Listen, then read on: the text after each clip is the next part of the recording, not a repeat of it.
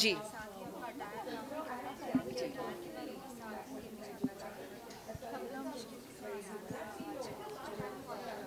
आज मैंने Lakme fashion week में पायल सिंगल के लिए वॉक किया।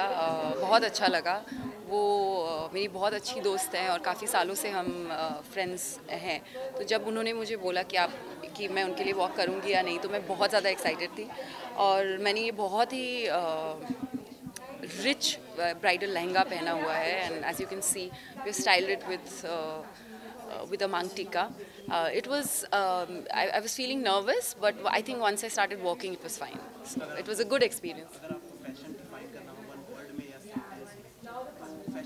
I think fashion is very personal to me, and बिना देखे समझे, बिना अपने body type को समझे, I don't think everybody should try everything. You should go by what your personal style is, what defines you.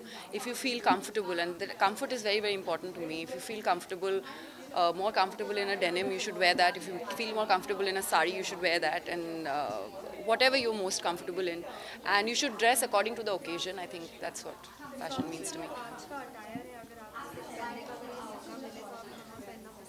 किसी friend के संगीत पे। हाँ।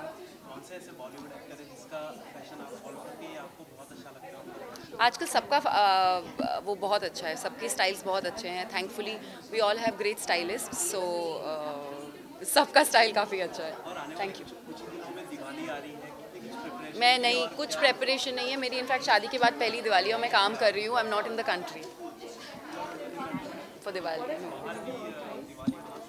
मनाएंगे, बट काम दिवाली के दिन भी I am working. I cannot right now. I'm doing 2-3 things, but the makers have to announce first. So only after that I can tell. Thank you.